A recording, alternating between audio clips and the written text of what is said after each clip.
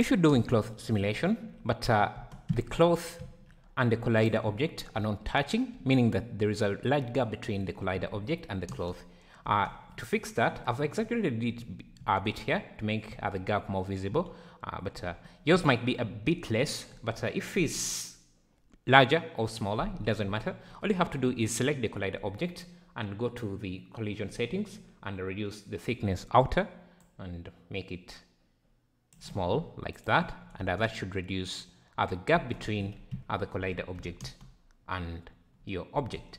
Sometimes even when you reduce it to something like 0.1, you see there will still be a gap maintained between the collider object and the cloth object. And the reason for that is that the cloth object also has its own collision distance. So you can go under the cloth object settings, under collisions, and you should find a distance here to reduce further if you really want to have contact with your plane. And you can see if you reduce it to too much, the cloth will start intersecting or going through the collider object. So make sure that it's not too much. Let's see something like